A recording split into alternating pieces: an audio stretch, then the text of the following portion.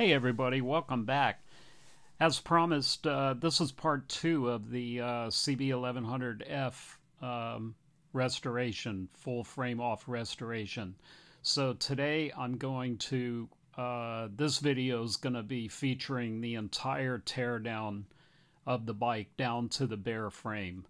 So it's a little bit longer than normal, probably about 30 minutes, but it's pretty interesting. I mean, I'm going to be tearing the entire bike down to bare frame. So I'm just kind of doing a little walk around here showing the bike as I get started. Now what I do is, a lot of people put the parts in Ziploc bags, but I go to Home Depot or Harbor Freight and I buy these storage bins, and then I also get a large toolbox, and I put all of the parts from the one bike in these containers, and then that way I can store them, and then I have every single nut and bolt and part that came off the bike stored in one place. Then if you want, you can label the bins with blue tape and a marker like I did here. If you put all the nuts and bolts for the battery box, as for instance, and then you shut the lid and you can look, you can look in there and see exactly what they are. And then you can stack them away, and it's really a good system, I think. So anyway, I'm going to get started here, and starting off by cleaning the bike up a little bit. It's pretty dirty. I was going to pull it outside and wash it, but I didn't want all the water dripping all over the place. So I just did a real quick wipe down here. And then I'm going to get started. And a lot of the video is going to be, in sped up form because, I mean, it literally took hours to do this, but I think you'll get the gist of what I'm doing, and I'm going to try to catch every single aspect of the teardown. So, I'm going to just kind of pipe in a little bit here and there. I won't be talking during the entire thing, but I'll just pipe in a couple times here and there as the video progresses. Now, a lot of times what I'll do is I'll just put some of the parts down on the floor as I'm disassembling it. But mostly I try to take each and every part that I disassemble and I go and I put it in the bins so that it cuts down the job after the bike is all apart, because tearing a bike apart, or a car for that matter, is kind of like digging a hole. You can dig a 12 inch by 12 inch hole and have a pile that's 36 inches square. So it always seems to the bike always seems to take up a lot more room than it did when it was all together. So I try to put most of the stuff away in the bins as I go. And you'll notice that during the video here, I'll walk away and then come back, and that's what I'm doing. I'm just kind of putting the things away. So again, I'll try not to skip over too many things. I'm kind of going through the entire bike disassembly process so that you kind of get a gist of what's involved. So the first thing I do is I try to get the wire harness out of the bike so that it's not in your way, because as you disassemble it kind of gets in the way. And by the way, like I'm doing here, each assembly that I disassemble, I try to put the nuts and bolts back where they came from. That way you kind of know where they go, and if you have new ones to replace it with, it's easy to compare them, and then they all go back in the right place. So it's one way of not having to think about it too much. Just like the headlight there, I put the bolts back where they belong. The wire harness is really kind of a pain because all the plugs are very tightly connected, and then over the years they may get corroded and a little bit tough to undo.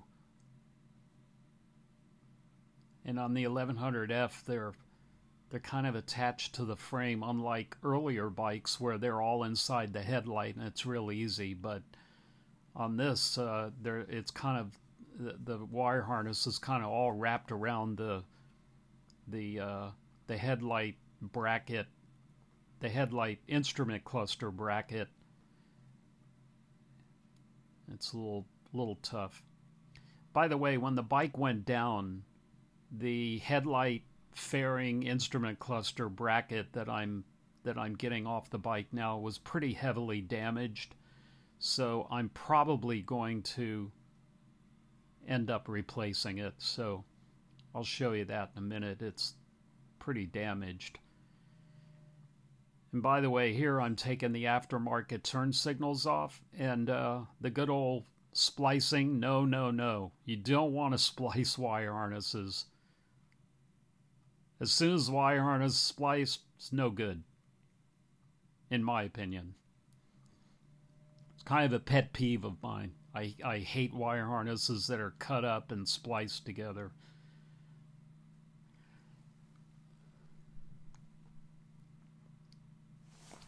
So as the video progresses here, again, I'll be removing all this stuff. And then here's the headlight bracket like I was explaining before, and you'll see it's pretty heavily damaged. You got a bend right here. It's the whole thing's kind of tweaked.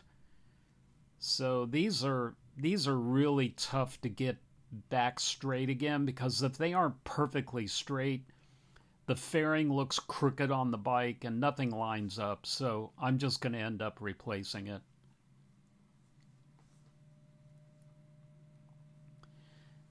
And I don't really have any particular order that I disassemble the bike. I just kind of go along as I go. The goal is to get it down to just the frame, the engine, and the front fork assembly. Everything else is incidentals that there really is no particular, particular order that it should come apart, as long as you end up with a frame and engine and a front fork assembly.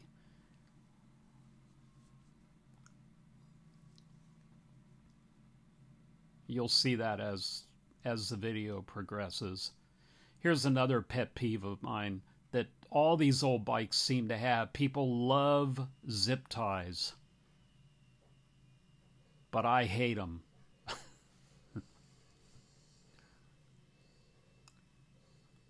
Now, Honda makes their own tie, which if you're going to restore a bike, use the original OEM ties. They're designed to do what a zip tie does, and they look a lot nicer.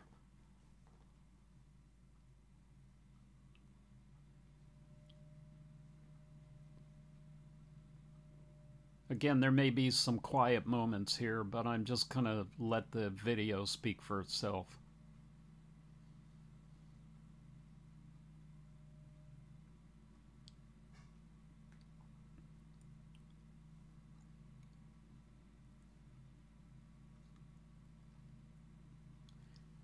Another tough assembly is the battery box, air box assemblies. Here's the air box. I'll be able to restore this one.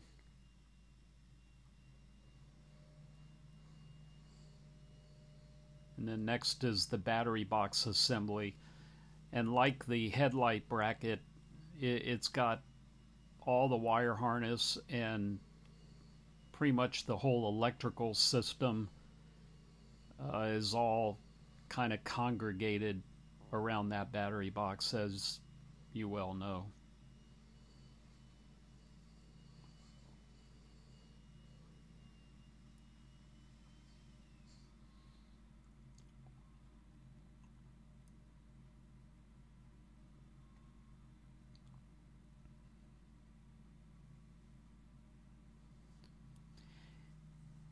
And again, as I've noticed, or as I've mentioned in other videos, if you'll notice, I use mostly hand tools. I don't use any power tools on any of these bikes. I'll use power tools on my car restorations because, you know, you're just looking at much bigger, tougher attachments and assemblies on a car.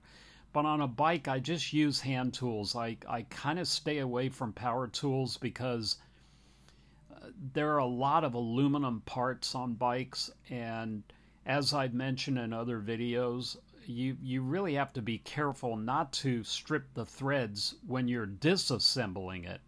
A lot of people will think, you know, of stripping threads when you're assembling it, but you can strip them taking things apart as well. And when they're old, rusty, crusty, corroded parts like these old bikes have, you can pull the threads right out along with the bolt. And when you're using a power tool, you don't have the same feel for it as you do when you're doing it by hand. If a bolt is really tough to unscrew, then you know to lubricate it with some WD-40, and you might save the threads by doing that. So there are a lot of things here where I'm sure people will look at me and say, why didn't you use a power tool to do that? And that's why I always use hand tools to take apart a bike and also to put it back together again.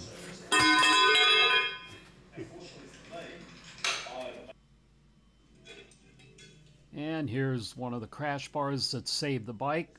That's no good.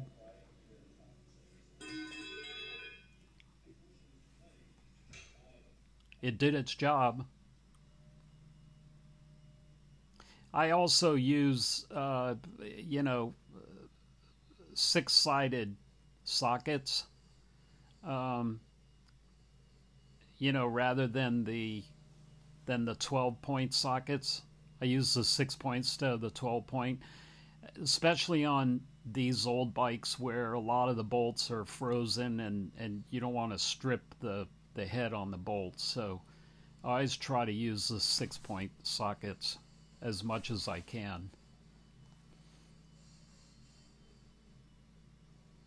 The most common thing when you're taking an old bike apart is stripping the threads and stripping the bolt heads. And by the way, these are all the motor mounts, and as I take them apart, I put them back together again in the order that all the bolts and washers and spacers and nuts and all that, I put them back together in the order that they came. That way, again, you don't even have to think about it when you're putting the bike back together again.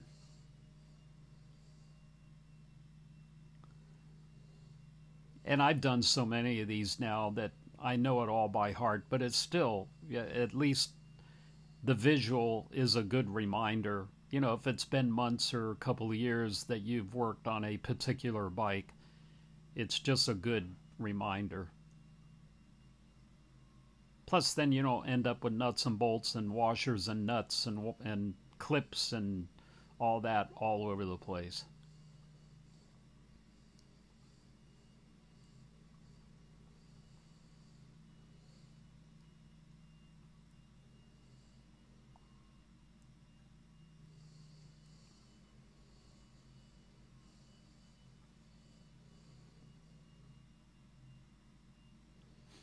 These grab bars are the wrong ones for 1100F, of course. As you saw, they're chrome and they're supposed to be black chrome. These rear shocks, I'll restore those as well. They don't leak, but I'll restore those to look like new again.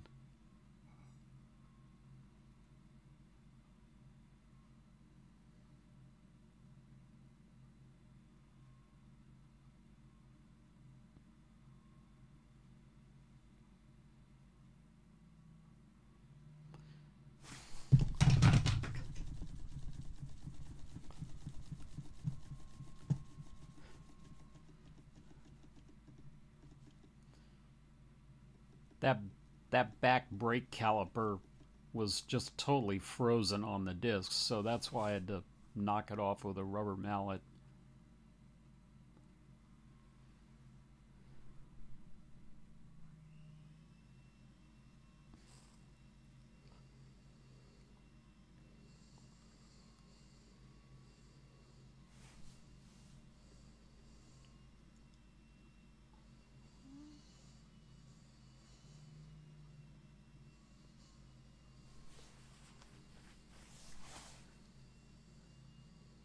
That back fender portion kind of skipped forward a little bit because they had some really funky nuts on there and attachments, and it took me quite a while to get the taillight off of the rear fender.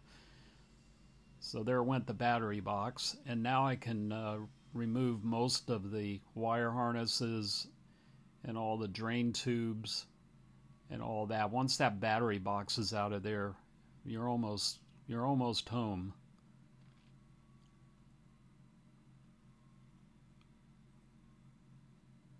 That swing arm will look like new when I'm done with it.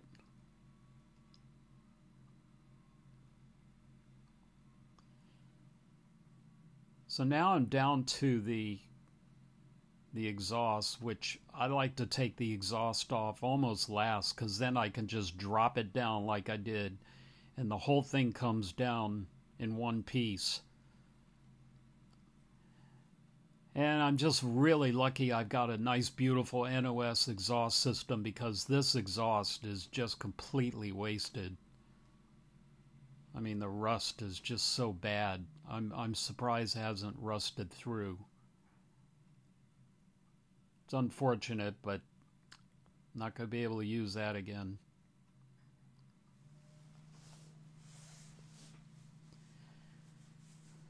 So just getting the last bit of assembly off the bike now, and then I can remove the wire harness, and then I'm down to just the frame and the engine and the front end.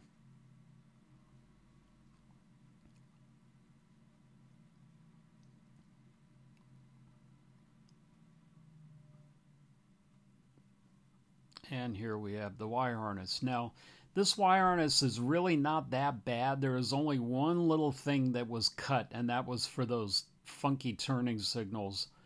And I'm not sure if I'm going to keep that wire harness or not. If I do, I'll restore it to look like new again, but I'll readdress that at the time.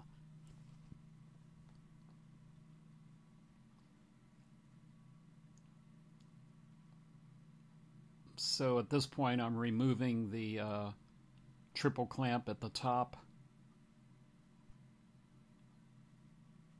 and then I'll be able to remove the front fork assembly easily. So now I'm going to be focusing on the rest of the motor mounts. I've got the front ones off, so the only ones that are left now are the bottom and the rear motor mounts.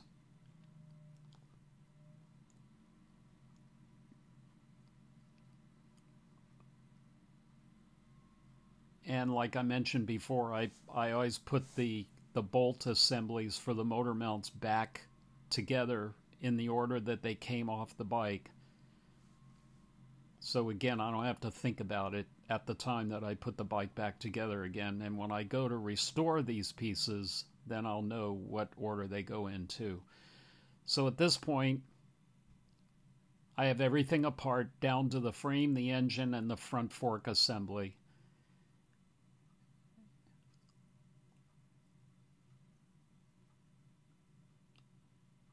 And as you can see, the engine is pretty much ready to come out. Now on the F bikes, that bottom right hand portion of the frame comes off the bike to make it much easier to get the engine out. So now I got a big fat mess to clean up, and I will clean it in 1, 2, 3. And now I'll be ready to put the motorcycle lift under the bike. I'm just removing the front brakes real quick here to get those out of the way, and to reduce the weight of the front end when I take it apart.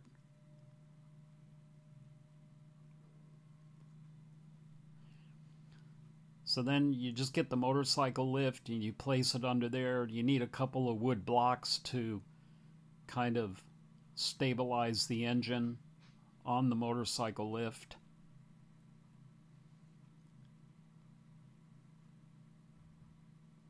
Then you kind of raise it up to a point where it's supporting the engine securely. And then with a few little adjustments and wiggles and stuff like that, you just kind of like grab the frame and move it away from the engine. Just like that.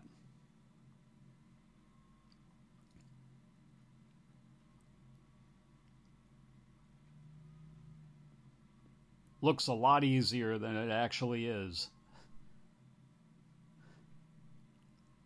I struggled with it for maybe 20 minutes before I got the engine out, so not quite as easy as I make it look.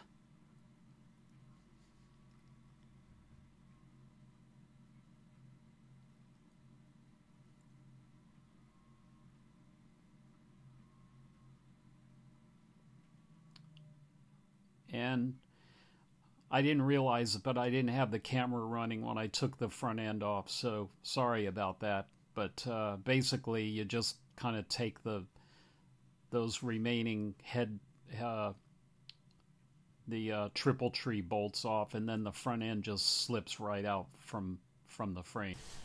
So at this point, I'm pretty much done taking the bike apart. That last bit there, I was taking the center stand off, but as you can see here, now the frame is down to bare nothing. So the only thing I have left to do really is to remove the VIN tag, which I actually covered that on a previous video in the very beginning of my video series. But here's the engine here, and my next video I will be focusing on the engine. I'll be tearing it down, and like I said, I'm going to have the head rebuilt and probably put rings in it too. So, and then here is my parts stash over here in my bins. So as you can see, I just kind of put them away in the order that I am comfortable with. And so now I'll stash these away and pull them out as I need to restore each one of these pieces or replace them with new ones, or, you know, NOS ones or whatever. But at least now everything's well organized and it's nice and neat and tidy. So that's going to pretty much do it for this video. So we've gotten a lot accomplished today. We got the bike completely apart. Now I can send all the frame and all the major black parts out to have them powder coated. And then, like I said, on the next video for the 1100F, I'll be focusing on tearing the engine down and focusing on that. So again, as usual, thank you so much for watching. Please subscribe, like, and share, and we'll see you on the next video. Thank you. Bye-bye.